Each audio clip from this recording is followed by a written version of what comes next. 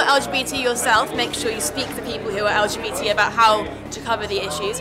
Look at organisations like Stonewall to see how to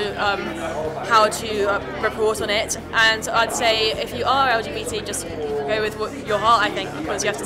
What would you want to be said about you?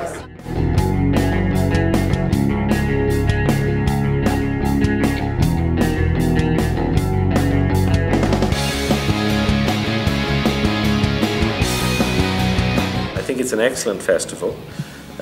Next year will be the 10th anniversary of this festival, and I think it should have much to celebrate because I think it brings together a very interesting range of journalists, obviously strongly from inside Italy, but also international journalists from America, from Germany, from France, from Britain, from all over the world that can get together and discuss the way in which we do our job, the ideas that we, of course, could write about, which is the nature of our film, The Great European Disaster Movie. It's a film about the ideas.